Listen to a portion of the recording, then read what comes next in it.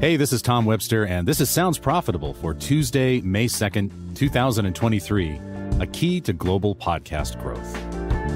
A recent research report from Japan highlights how podcasting can grow when it germinates from a very different seed. I'm going to break down that data and how it applies to podcasting everywhere.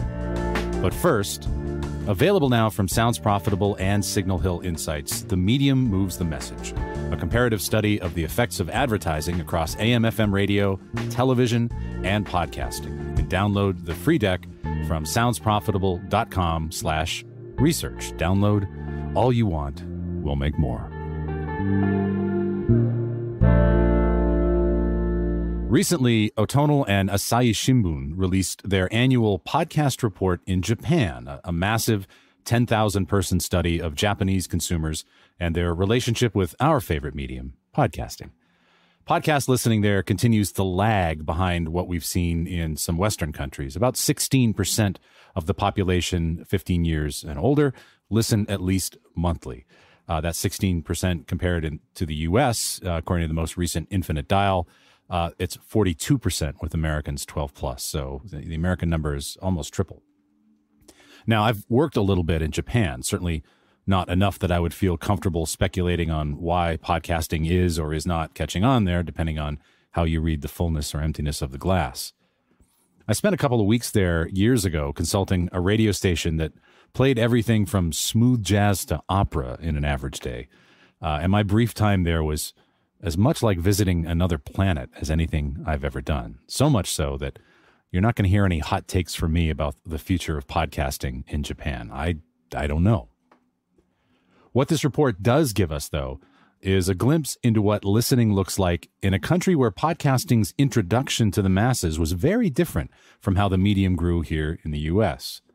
For many of podcasting's first 20 years, it was not only a niche medium, but it was a niche tied to a very distinct segment of the population, iPod and then later iPhone users. And we're not talking about iPhone users circa 2022, but iPhone users in the early days, weirdos like me who were attending a conference in Minneapolis and ducked out in the afternoon to wait in line at a random AT&T store to get the first one.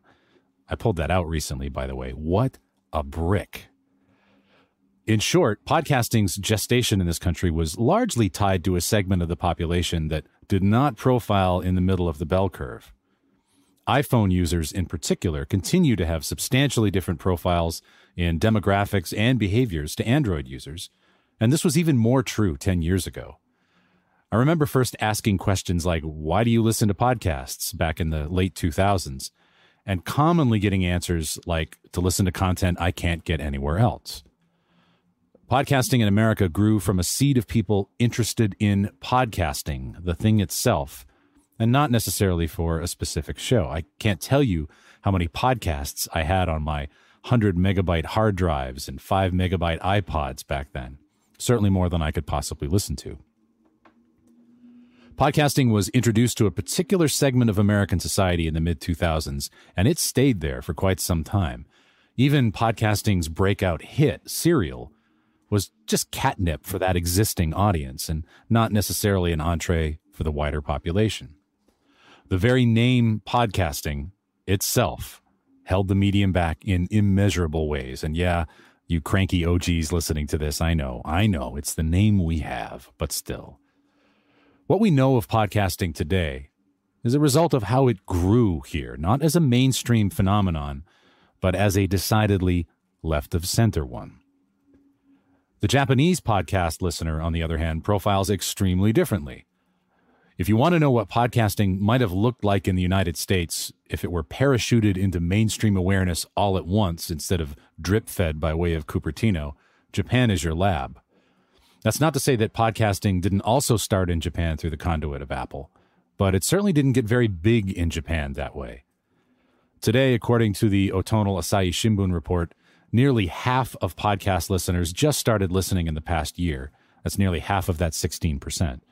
And less than 20% have been listening for more than 4 years. And unlike the early days of podcasting in the U.S., where listening was concentrated 30 to 44, podcast listening in Japan is young.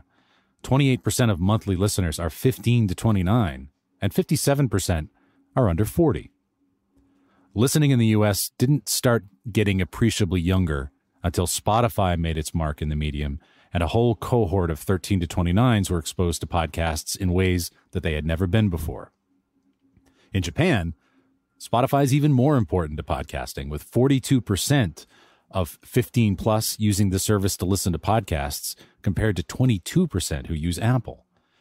Just as in the US, there's a tremendous opportunity for podcasting with the older audience, but the path there may be even less clear given Spotify's demographics. So what does podcasting look like in a country where, to a large degree, it was introduced to the mainstream public and not to a narrow segment? Well, simple. It's defined by how people use podcasts and not by fans of podcasting itself. Exhibit A, the top genre for podcasts in Japan is news, while what they call incident/crime is way down there at number 17. And here in America, of course, we love our incident/crime. Learning English is the number 6 genre, and business is number 4. All of these differences from the U.S. rankings speak to a much more utilitarian use for podcasts. Not, I need a new podcast to listen to, but I need to learn English, or I need to catch the headlines, etc. It's a means to an end and not the end itself. There's no better evidence of this than the number one reason the sample lists for getting into podcasts. I can now listen on music apps such as Spotify and Amazon Music. Like they say in the NBA, there's no better ability than availability. The top reasons for listening to podcasts include entertainment, relaxation, but also, intriguingly, to enjoy content with ears only, which some podcast networks should adopt as their tagline immediately. But I was particularly interested in the reasons why people started listening to podcasts that grew year over year from last year's report. Among the gainers, because the media was introducing its own podcast show. The content of other voice services had become a podcast. I read newspaper or magazine articles about it, and I saw the information on television. That's right.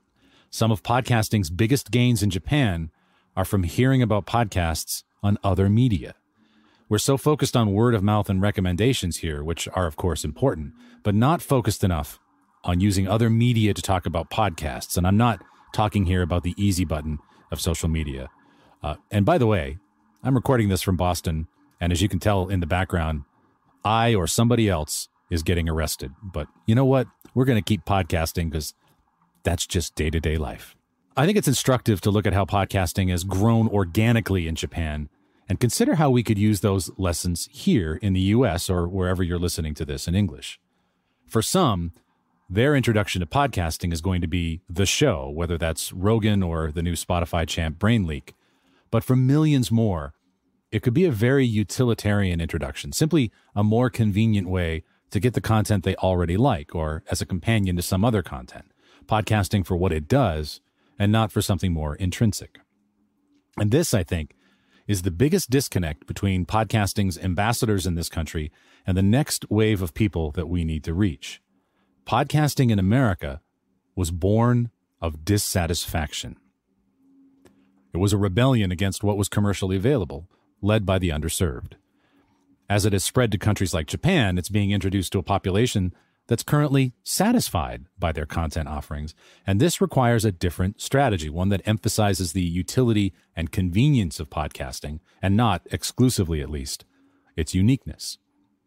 And that kind of thinking might be the key to unlock new audiences here in the U.S. The mainstream 55-plus audience, for example, has yet to really adopt podcasting, primarily because they're relatively happy with what they're getting from radio and other audio outlets. So while I'd love to sell my dad on Lore or The Moth, the better bet might be to position podcasting as the way to listen to what you already know and like, except when you want to listen to it, and the white vault can come later. It's not the most glamorous way to market podcasting, but you know what? Podcasting hasn't tried to market itself in this way at any scale. And maybe it's time to change that. Download the report. I encourage you to read it. We'll have a link in the show notes. And thanks again for listening to my article, A Key to Global Podcast Growth. This episode was built using Spooler and hosted on ART19. I'm Tom Webster. We'll see you next time.